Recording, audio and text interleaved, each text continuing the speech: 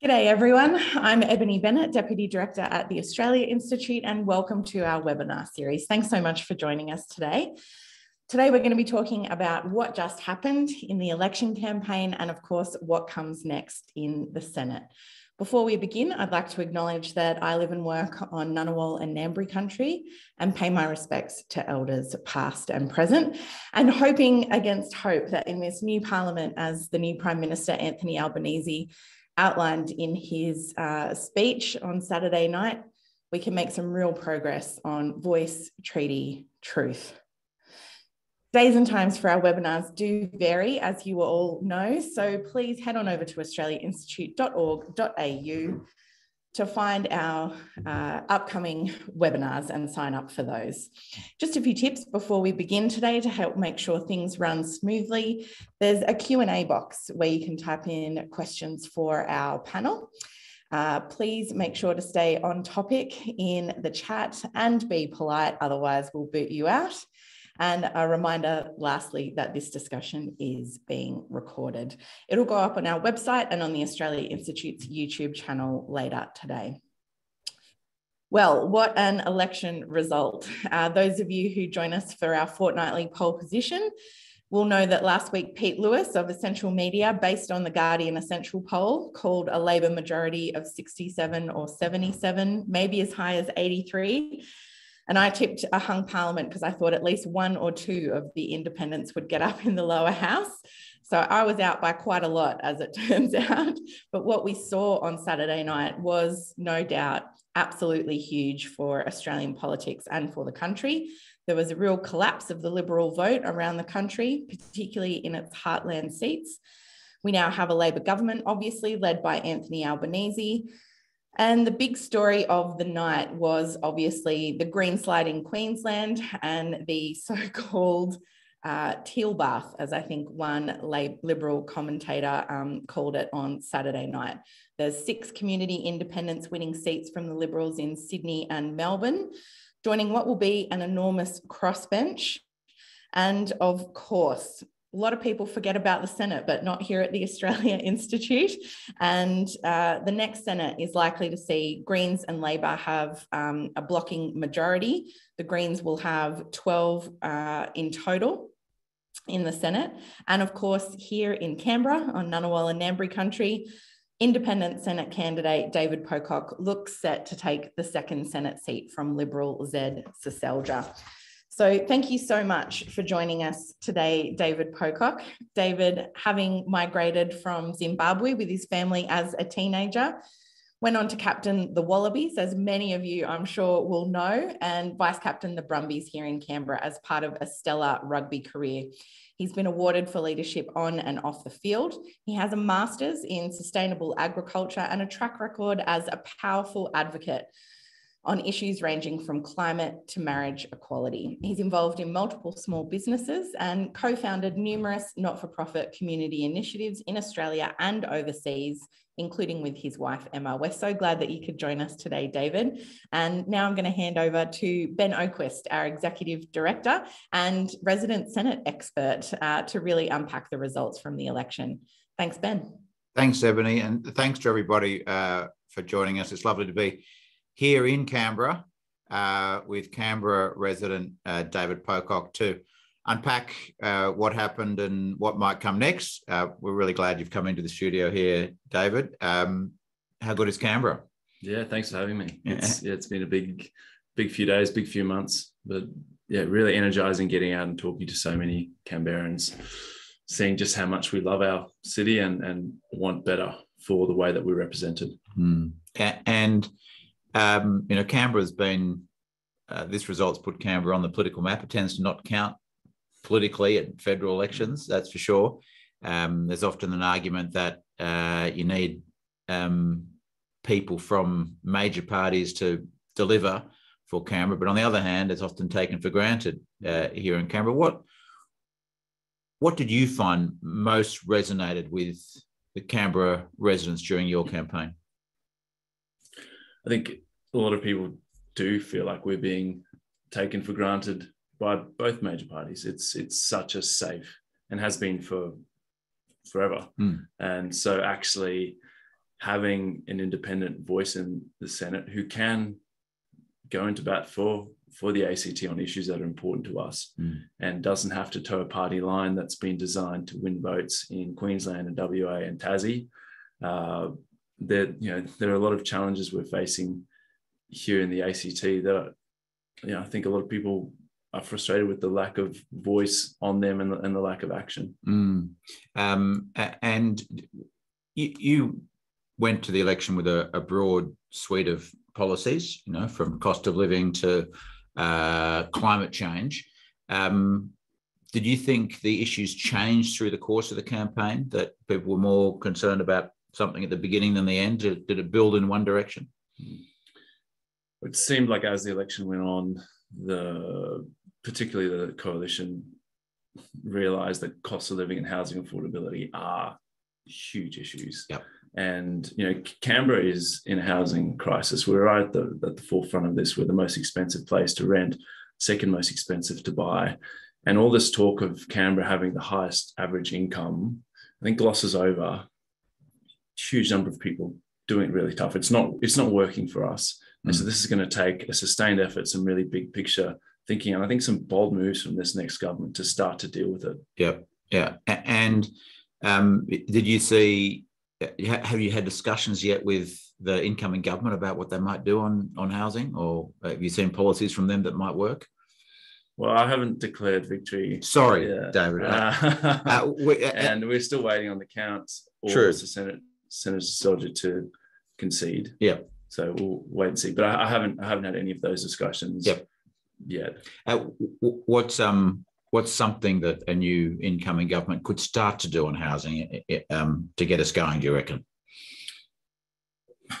I think one thing would be to look at the social housing debt that the ACT government has. We're set to spend $33 million over the next decade just on interest repayments. Tasmania and South Australia had their debts wiped, and we've got a huge shortfall of social housing here in the ACT. I think there's a really strong case for that as a starting point. During the campaign, talked a lot about a national housing strategy, which Labor have committed to.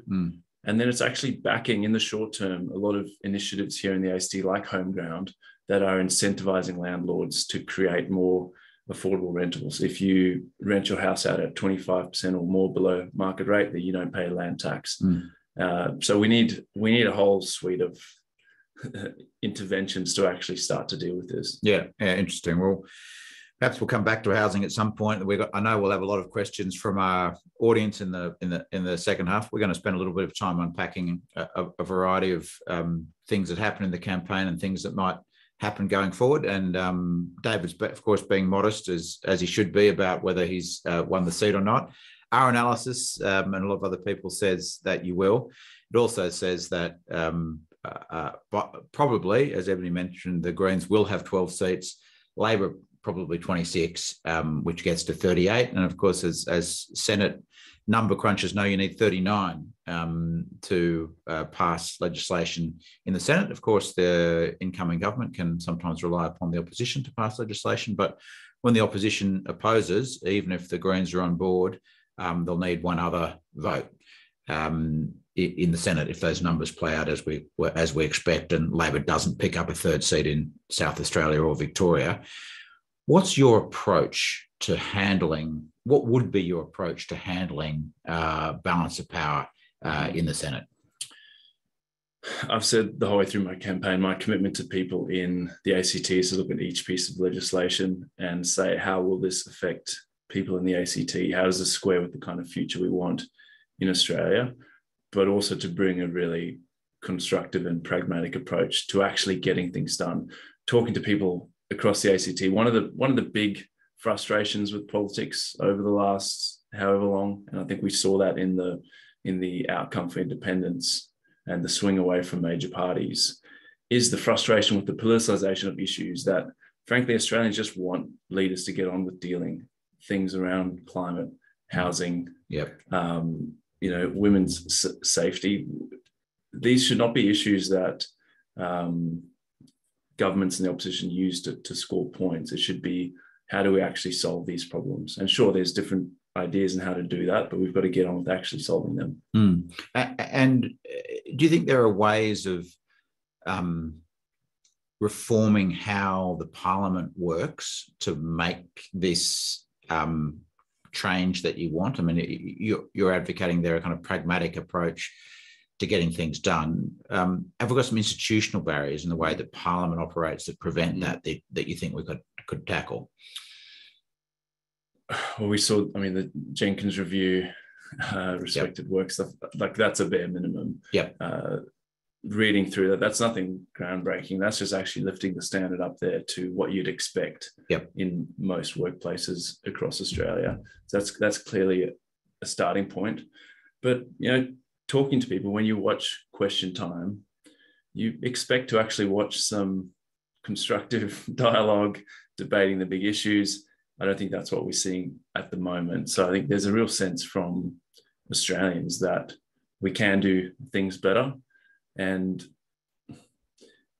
you know, watching it from the outside, it seems like a lot of non-career politicians and independents are the ones who can actually talk about the issues that resonate, that matter to the people that they represent. And that's my hope and sort of my commitment to Canberrans is I'll be in there advocating on those issues for us. Yep. One of the things that infected the election campaign was some pretty grubby tactics from all sides at certain points. And it's related to fixing up how Parliament works. Are there things that you think we can do, we can learn from how the election campaign was conducted that we should fix? Integrity Commission has to be a priority. The vast majority of Australians want to. I think we saw that reflected in the result. Yep. But I think truth in political advertising, you know, I've been signing your open letters for years calling for federal truth in political advertising legislation. Australians expect it. It shouldn't be on the voter every election to have to wade through all the lies and nonsense. It's done at a state and territory level. We can clearly do that federally. Do you think that's something that the crossbenchers might work together on with a new government, try and get passed pretty quickly in time for the next election? I'd really hope so. You know, I think almost all the independents are backing it. The member for Warringah has already put forward a Stop the Lies bill.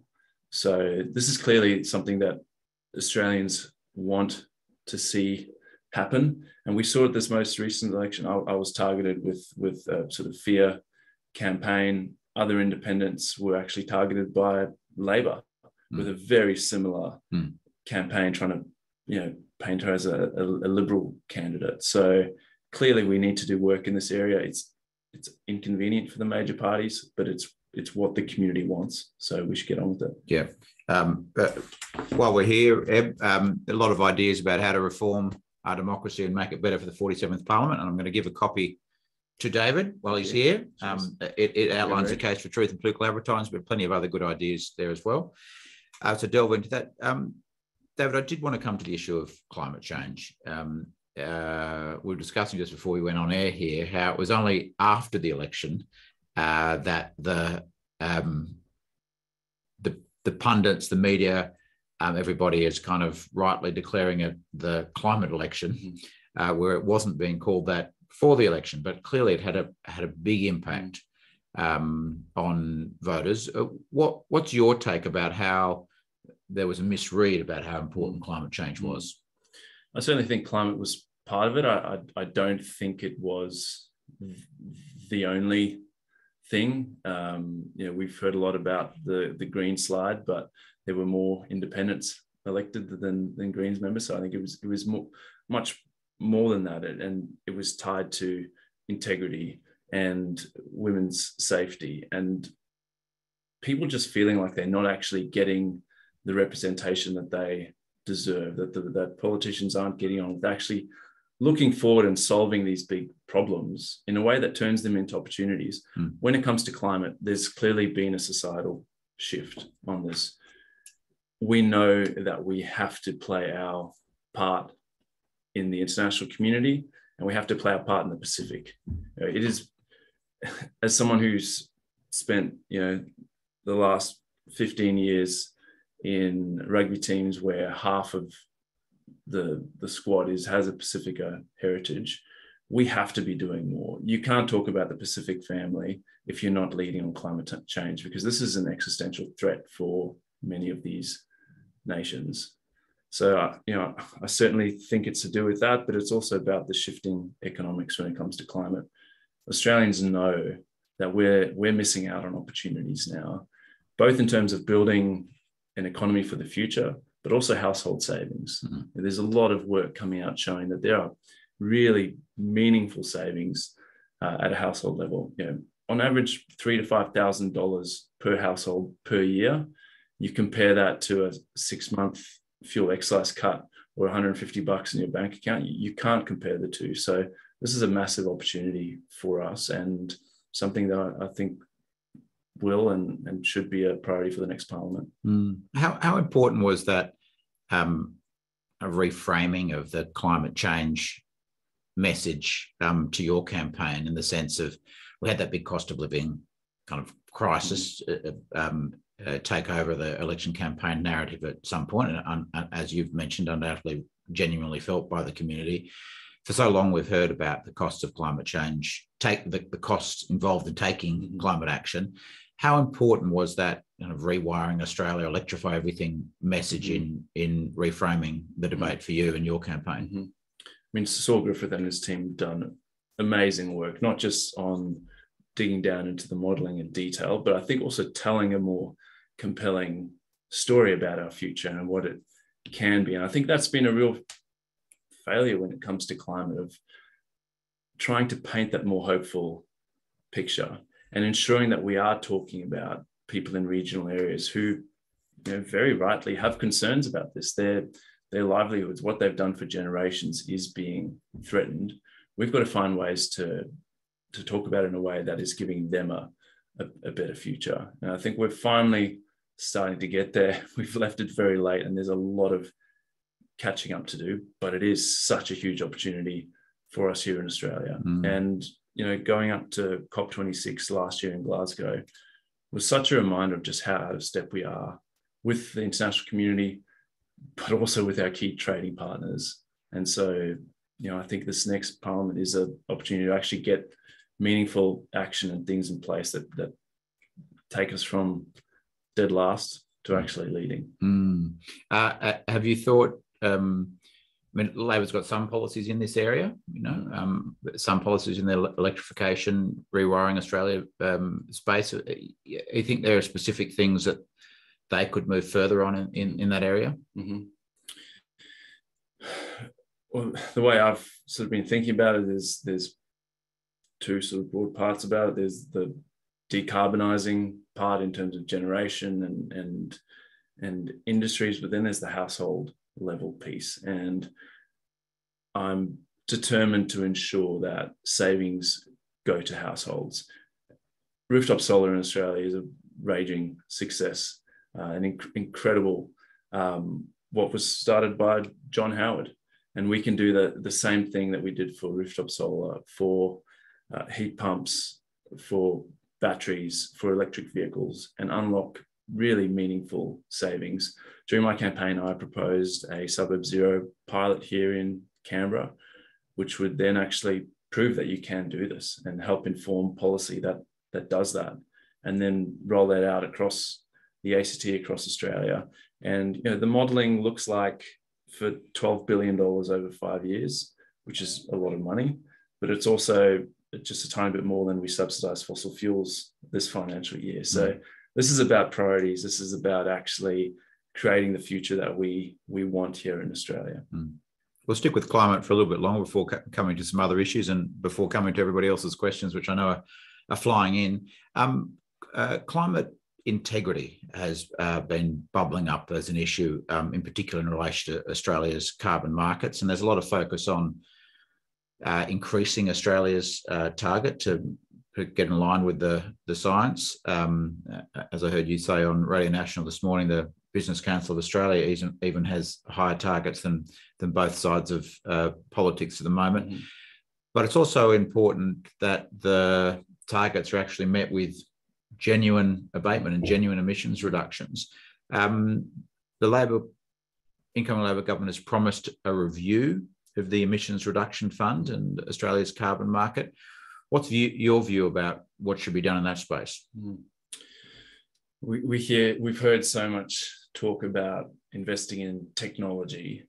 The reality is that we already have the technology to get on with, reducing a big chunk of emissions. Sure, technology will play a part, but it's clear that the billions of dollars sunk into carbon capture and storage, the recent concerns around sort of carbon trading schemes in Australia, it all needs a good review, and integrity has to be central to it. If we're genuine about actually solving this problem, then the actions we take have to be good bang for buck. We should be paying taxpayer money on things that are genuinely going to make a difference. And, coming from a farming background, I think part of the debate that we have to reframe is that farmers and land managers have a really important role to play in this. Half of Australia is managed by farmers. So we have to ensure that we're working with them. We're not villainizing farmers, but we're incentivizing them and rewarding them for actually looking after this amazing continent that we live on. Good. We'll come to a couple of other issues, if we can. You've been a strong advocate of territory rights. What are we going to do to overcome Canberra's second-rate status as not being able to legislate for euthanasia? In the middle of the campaign, New South Wales became the final state to pass laws, the voluntary assisted dying laws, after a push from Alex Greenwich, independent MP, and a number of other MPs. It is an issue that seems to be that independents have taken forward, broad community support for the issue of voluntary euthanasia. But I guess then there's this separate democratic issue about whether Canberra is allowed to have debate on it. What practically can you do, and how quickly, to try and get that Kevin Andrews bill overturned that was passed 25 years ago? This is clearly an issue that's really important to Canberrans. I've committed to introducing a private senator's bill as soon as I can, really prioritising that. And I guess, voluntary assisted dying as an issue aside, looking at this in terms of equity, it makes no sense that people who live in the territories don't have the same rights as states to debate and legislate on these issues that affect us. It's not going to cost the government anything to give us that right. And I'd really hope that there is broad support for the territories being given that right back to actually decide on these things. As you said, the majority of states now have legislation. And, thanks to the Australian Institute for the great work you've done in actually surveying Australians, because 76% of Australians living in states support the territory's rights to have this. So this has broad support any way you look at it. Do you think it was instrumental in the poor showing of the Liberals here, and Zed Seldra in particular? You had the Canberra Times joining the campaign to get territory rights. How much of a factor do you think it's been in, I know you don't want to claim victory, in Zed's demise? I think it was certainly a real frustration amongst a number of Liberal voters that on this issue, Senator Seldra chose to put his personal view above the territory's right to actually be able to debate and legislate as a territory. So we had a number of people involved in our campaign who had voted Liberal all their life, but were frustrated with the ideology rather than actually being in there to advocate on behalf of the people you represent. Well, speaking of Canberra and its rights, what do you think about how Canberra is discussed publicly from time to time? And I'm taken by that phrase that Scott Morrison really electrified, the Canberra bubble, and Canberra's positioning, sometimes in the political debate, the public services positioning sometimes in the public debate, and federal government in one of the last acts of the previous government announcing new efficiency dividend for the public service. What do you think about Canberra's status in the national debate, public services positioning, and what can be done about that? Yeah, really disappointing to see in the budget flagging further decentralisation of public service, and then obviously during the election campaign flagging further cuts. We have to be valuing public service.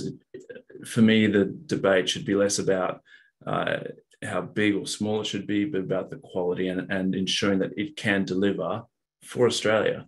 We saw during COVID the value of having a good public service. It's crucial and allows us to have what we have here in Australia. So I would love to see a lot more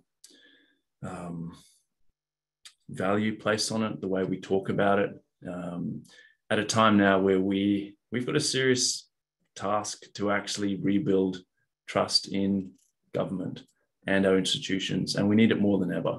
So there's no quick fixes to this, but I think over the next few years, I think we can continue to value and invest in our public service and really talk about it in a different way. Talk about the value that it actually provides all Australians. What about the Prime Minister and where he lives? What can we do about that, and how important do you think that might be? Canberra is the capital of Australia. I'd love to see the Prime Minister actually live here. This was something that came up in the campaign a lot with the nation's capital. Take the convention centre as an example. It's the second oldest convention centre in the country. It can't actually hold a major convention. We've got the ANU taking big meetings to Sydney. There's no real pride from government in the nation's capital. And I think we need to be investing in our national institutions and ensuring that it is viewed and as the nation's capital and the important role that it does for all of us. I'll put it on. Will you ask the Prime Minister to come and live in Canberra full time in the lodge? I mean, that's up to him, but I think it does send a powerful signal to Australia that you're serious. You're here to do business, and I think to his credit, it was really impressive to see how quickly him and his core team were sworn in and off to the Quad meetings. I think it sends a really good signal to Australians and to the rest of the world that Australia does want to be more constructive and contribute internationally. One last leading question on Canberra and its pride. We're a bit of a Canberra fan club here at the Australian Institute, being based here, so it's nice to have a senator talking positively about it. One last thing that maybe connects those two issues is you mentioned that it was good to see the new Prime Minister being sworn in so quickly and off to the Quad and talking about climate change. One of the things that was discussed as he went over there was, I'll put you on the spot here, David, was Australia hosting a COP, and that Albanese might be, the incoming Labor government has promised to try and bid for one. You mentioned being over there in Glasgow, and it was nice to spend a bit of time with you there myself, but and being impressed by the COP and being embarrassed about where Australia stood. What do you think about Australia hosting a COP, and what do you think about Canberra hosting that COP, and what do we need to do to make that happen? I'd be supportive. I think it would signal a real change in direction in terms of the Pacific and actually ensuring that we're leading. We should be standing up for Pacific Island nations on climate. They look to us for leadership, and it's no surprise that we've seen what's happening with the Solomon Islands.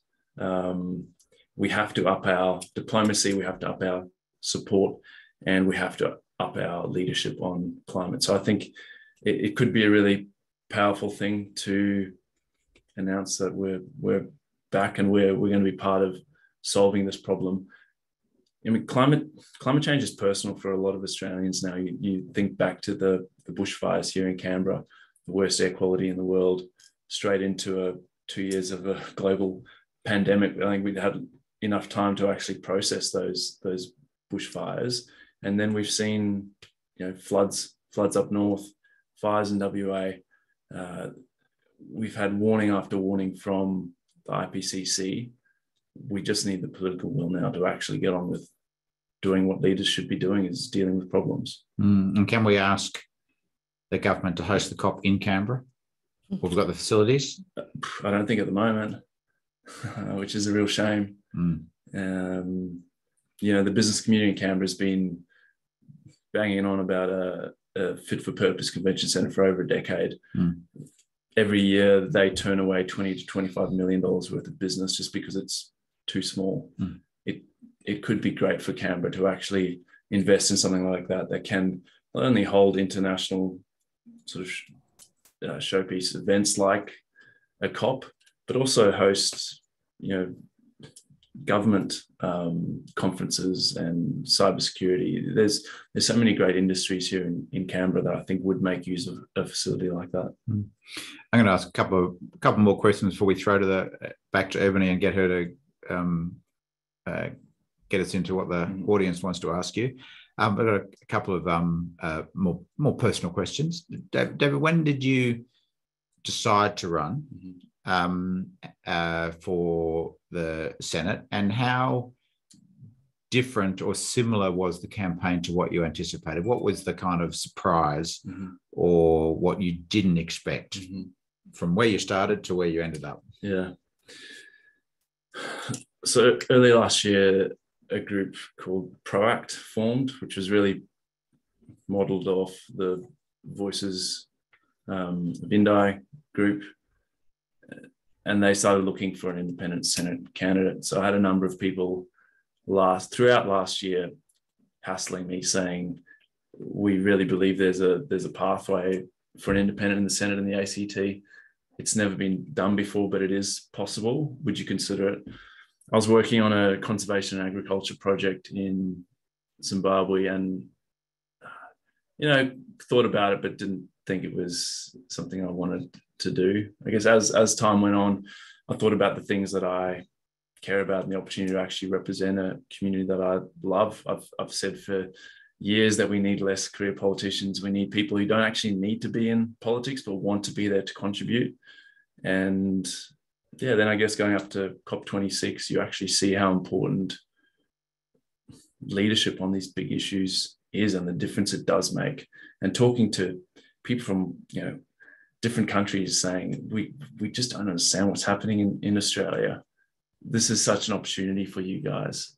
And yet you're not only not acting, but you're trying to undermine our efforts to look after our own country. So after that, I decided to put my hand up and went through the sort of endorsement process for Proact and was endorsed as the community candidate.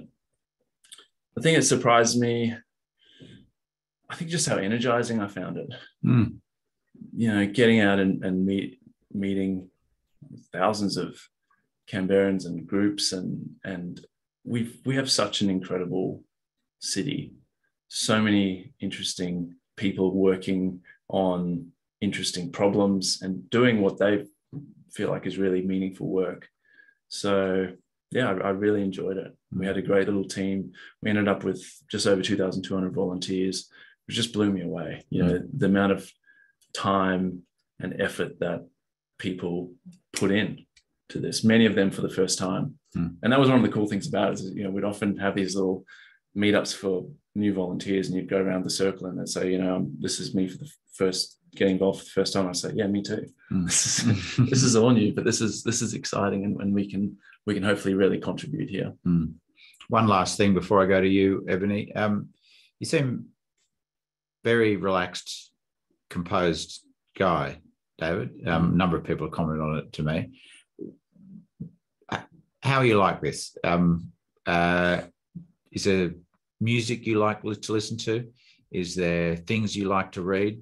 What is it that keeps you in fine form and relaxed and calm, especially through such a big thing as a campaign and now being the big surprise packet in the Senate? One of the things that I was criticised a lot for during the campaign was, how does playing professional sport in any way prepare you or qualify you to run for politics? One, I was involved in a whole bunch of other stuff outside of professional sport, but I think there are a number of things that does actually prepare you for. A big part of it is obviously working in a team, driving what's best for the team as a leader, being able to work with people that you don't necessarily agree with, but you've got some sort of common goal. I think the other thing is around performing under pressure and being able to just kind of roll with it and try and maintain, I don't know, you're cool and get a good night's sleep when you're under pressure. So hopefully I can use all those things. Should I be a senator for the ACT? Terrific. Well, anyway, we better let the audience, I know there's a big one online and they will have been asking lots of questions. I better give them some time. So over to you. Yeah, thank you, Ben. We've got more than 50 questions here, so we're not going to get through all of them, I'm afraid, but we've got close to 800 people on the line with us with lots of questions. So thank you so much, everyone, for your interest. David, I want to start with this first question from Greg Ebeling, who says, David, will you help end the $11.6 billion in fossil fuel subsidies, and how would you reinvest that money? Could you talk to us a little bit about that level of fossil fuel subsidies and what you think can be done about it? It's a big one. Certainly not something I think you can just turn off, but we clearly have to reprioritize the way that we spend money in Australia. This was the first budget. This recent budget was, I guess, the first one that I've been really more engaged in and interested in. And for me, the budget is about what you're prioritizing as a nation. You're signaling the direction you want to go, the problems you want to solve. And clearly where we are with climate, spending almost $12 billion subsidizing fossil fuels. Fossil fuels have been great for us in the past. We shouldn't demonize them or the people who've worked in the fossil fuel industries. They're clearly not the future. So this is something that we're going to have to face up to and really work hard to ensure that people in regional areas are looked after, that we're investing in those areas, that renewable projects are going there, that industries of the future like green steel, that we're actually doing the research and development to begin to become leaders in that field. I think Sweden are already shipping green steel. That should be that should be us. Do you think fossil fuel, sorry, I'm going to do a little follow-up here. Do you think fossil fuel subsidies and, as you said, not potentially ending them overnight, but doing something about them is something that might unite the teal crossbench and the Greens, and that's something that everybody could agree to pursue the new government on? You'd hope so. I mean, that's a lot of money that you could be investing in electrifying households or building industries for the future that will create far more jobs. That's been one of the great marketing wins of the fossil fuel industry, is inflating in people's minds just how many people are employed in that industry. We have to be investing in other areas. And as I said, Saul Griffith's modelling suggests $12 billion over 5 years to electrify every household in Australia, unlocking billions and billions of dollars of savings. Much of that will then be spent locally. In Canberra alone, we spend $950 million every year on fuel and energy, and the vast majority of that is on foreign oil. And we're seeing at the moment, petrol back up above $2 a litre. This is really hurting people. The next question I've got, I think follows on a little bit. It's from Wendy Farmer, who is joining us from the Latrobe Valley, and says, while we've seen the previous government's love of coal and adding confusion in the energy market, she asks, if you're in Parliament, how would you make sure that the new government supports coal communities through this transition while we take action on climate change? Yeah. It was very clear, consulting with people across the ACT, people want an orderly transition. It's what we've been missing is a big picture plan and policies that actually do this, that invest in areas that have had a number of people involved in coal and gas for a long time now. The reality is this is starting to happen. You look at the Hunter Renewal Project, communities are aware that the end of fossil fuels is coming. And so it's really important that we are assisting communities to do that, to plan. And, you know, for a lot of those communities, it may be that if you're a coal miner, you may retire as a coal miner, but your kids won't be coal miners. There'll be other industries for them. And, you know, having spoken to a few people who have gone from the coal industry are now working in renewables, say wind farms, they've loved the transition. It's been better for them and their families. They can live locally. They've got a well-paid, secure job. So we have to ensure that this is done in an orderly way and in a way that actually benefits these regional areas. I've got a couple of questions in here about coal and gas developments and mining, but given your involvement in agriculture, and I know in the past being involved in helping farmers in particular protect their land from fossil fuel developments that are inappropriate, wondering if you can talk to us a little bit about your activism in that space and how important, not just for coal communities, but also farming communities, it is to tackle new gas and coal projects that aren't needed or aren't welcome in certain places. Yeah, much was made during the campaign about my involvement in a protest with a fifth generation farmer, Rick Laird, in Maules Creek, end of 2014, protesting a coal mine on some of our best agricultural land in Australia, the Liverpool Plains.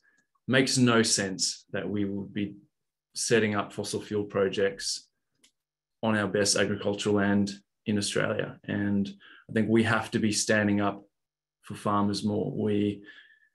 I think in the Australian psyche, we like to talk about farmers and think that we're looking out for them, but I think the reality is we aren't. And it's been really disappointing to see the Nationals' policy and sort of agitation when it comes to climate, given that the government's own figures show that the average farmer in Australia has missed out on 22%, or their profits come down 22% every year since the year 2000, which is huge for farmers. So this is clearly something that we have to act on, and I think we have to relook at the way that the EPBC Act is dealing with these sorts of developments. You know, the Samuel review showed that the EPBC Act is not fit for purpose anymore. It's not actually working to safeguard our biodiversity.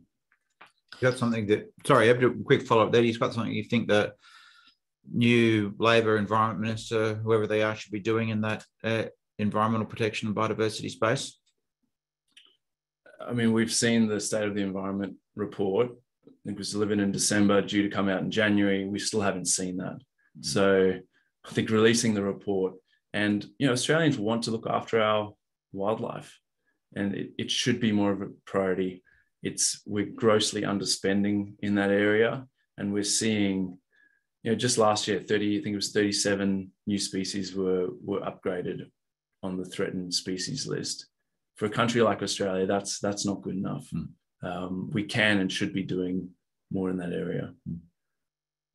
I've got a kind of follow-up question. The Australia Institute has done a lot of research on the impacts of putting a moratorium on new coal mines, showing it would have a negligible effect on our economy, and really arguing that there's no place to open new coal mines. And we've joined with Pacific Islands in backing a global moratorium on new coal mines in particular. But I've got a question here from John Knox, who says, are you likely to take a similar stance to the Greens on no new coal and gas mines or projects? Could you talk to us a little bit about the role of new projects and how you would approach that in the Senate? Sure. I've said during the campaign, we need a pragmatic way forward on climate. For me, that looks like Zali Steggall's climate bill actually legislating 60% by 2030, creating a plan to get there. I'm not sure if the way to do that is to actually go with a moratorium. I think actually having the targets and moving Australia forward in terms of electrification, in terms of investing in renewables and investing in the regions, I think the result could be very similar without having to go through more sort of climate wars and everything that has. It's been so damaging for Australia.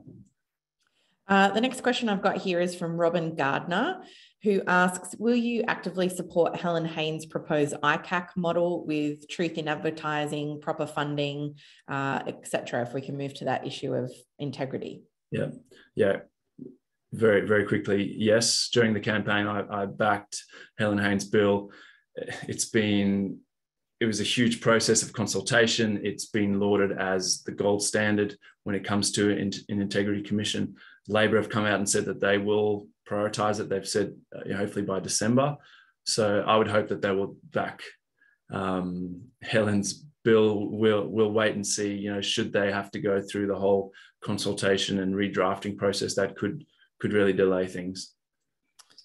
The next question I've got is from Gordon Churchman, who asks, will you work towards an end to the cruel refugee stance of the big parties, and will genuine refugees be able to come and stay in Australia?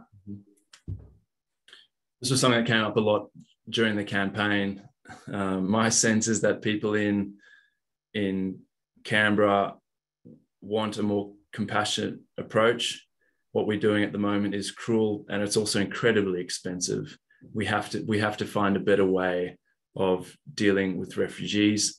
Having said that, we can't go back to the madness we saw in the 2010s with boat arrivals and both sides of politics doing what they were doing. So it's a really big one. It's going to be a challenge, but would certainly support a more pragmatic way to actually deal with this issue and to ensure that people who are genuine refugees in Australia can contribute and they're not being held in limbo for years and years.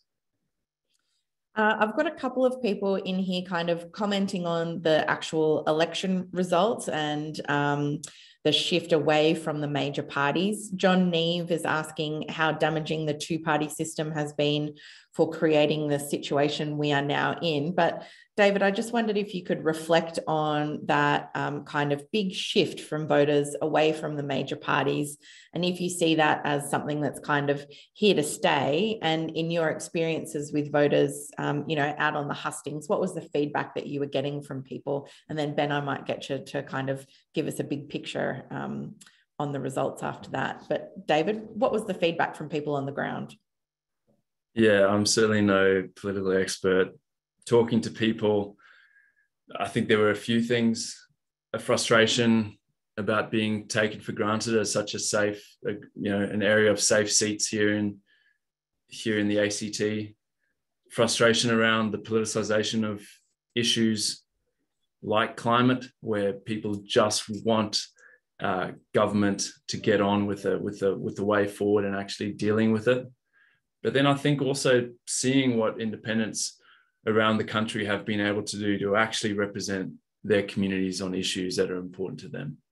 And for example, in the last Senator Patrick, the work he was doing around freedom of information and integrity, Jackie Lambie really going into bat for Tasmania, having their social housing debt wiped, almost single-handedly getting a Royal Commission into Veteran Suicides.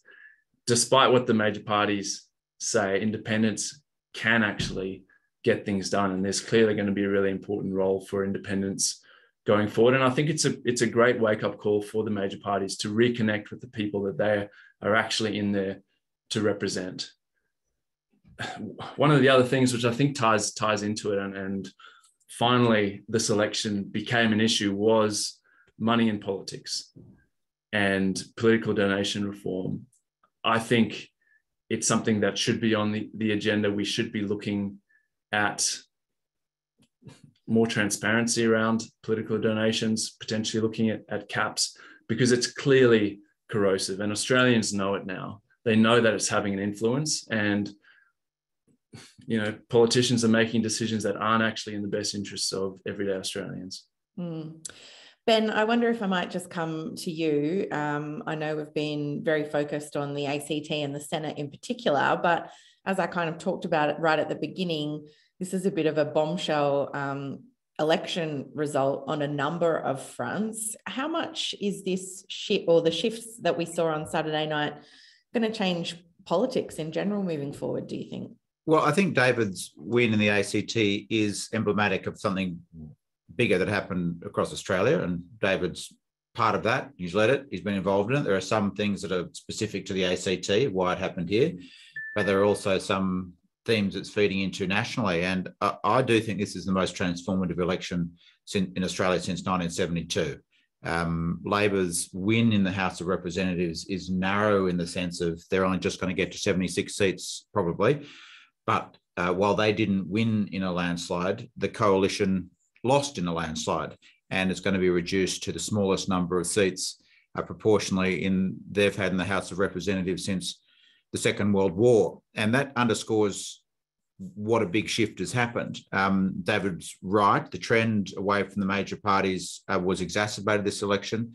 The coalition Labor Party vote combined will be less than 70%. It was 75% at the last election, and there's been a long-term decline, partly as part of a global trend that's seeing a realignment of politics.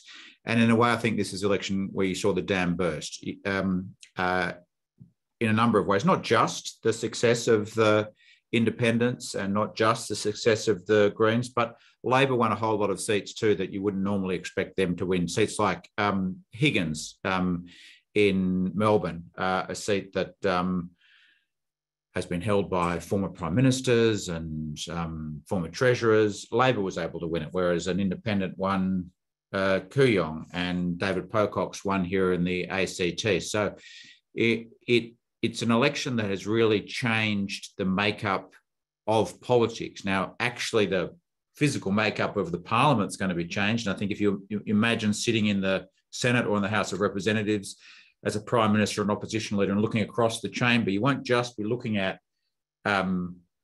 your opponent. You'll be looking at a kind of new reality.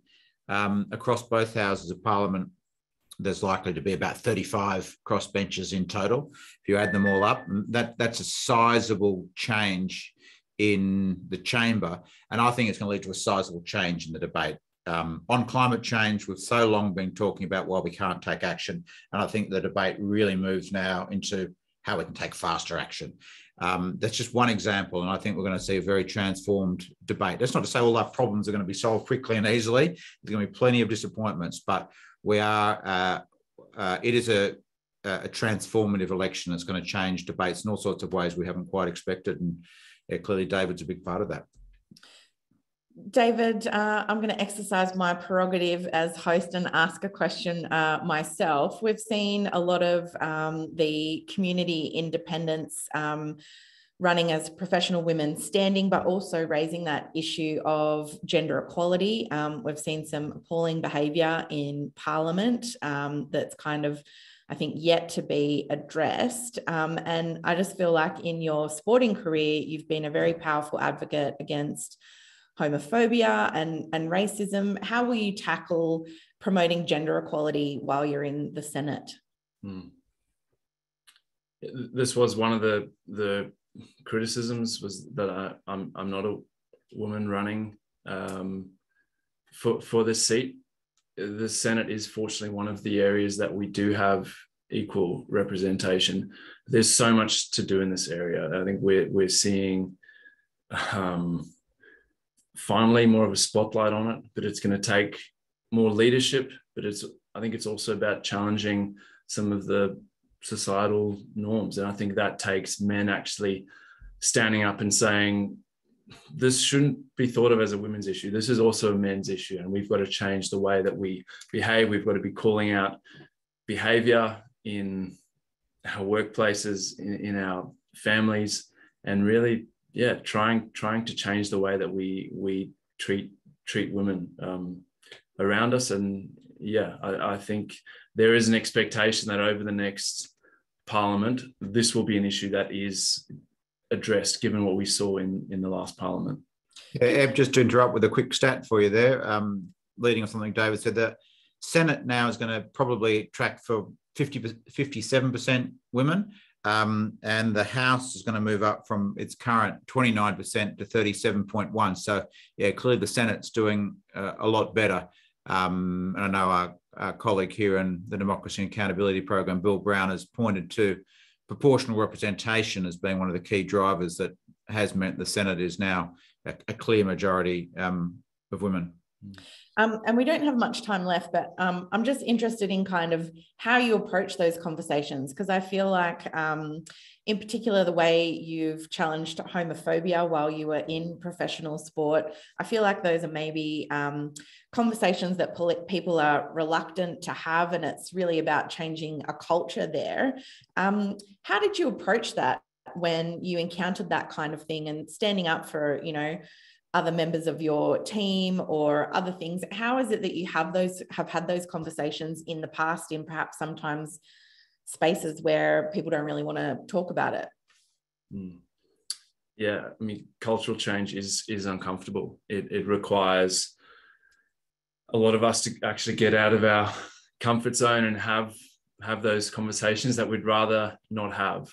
But I think at the end of the day, it is a lot about education and challenging things that we just pick up when we're kids from our parents, from our culture, and having honest conversations about why it's detrimental, how we can actually move beyond it. There's no easy fixes to this. I guess my approach in rugby around homophobia was, my feeling was, it shouldn't be up to a teammate that I had that may be gay to actually advocate. It's up to all of us to create the kind of inclusive environment where people can be who they are, contribute, express themselves, and we all benefit from that. Thank you so much. We've only got a couple of minutes to go, so we'll have to wrap it up there. I'm really sorry that we couldn't get to everyone's questions. There were some fantastic ones in there. Thank you so much, everyone in the chat, for an excellent discussion as well. And of course, thank you to Ben Oquist and David Pocock, Independent Senate candidate for the ACT and likely to secure that second Senate spot as soon as we can finish counting those Senate votes and preferences. Thank you so much for your time today, David. I know it must have been a very flat out campaign and still a bit of a ways before you might be able to claim victory, but we really appreciate your time today. No, thanks, Ebony. Great to be here. Thanks, Thanks, David. Lovely. Thanks very much, everyone, for joining us. The Australia Institute does have webinars coming up. We'll do a pole position next week, potentially at a different time, with Pete Lewis from Guardian Australia and Catherine Murphy from Guardian Australia and Pete Lewis from the Essential Poll. Richard Dennis will be joining them because I'm going on leave. So I'll see you in a few weeks' time, but all dates for our upcoming Politics in the Pub events, webinars, all that kind of stuff, as well as our research on climate and energy and democracy and accountability. Some of that stuff we canvassed today, you can find at australiainstitute.org.au. Thanks so much for joining us, everyone. Stay safe out there, and we'll see you soon. Bye. Thanks, Ab. Thanks, people. Thank you.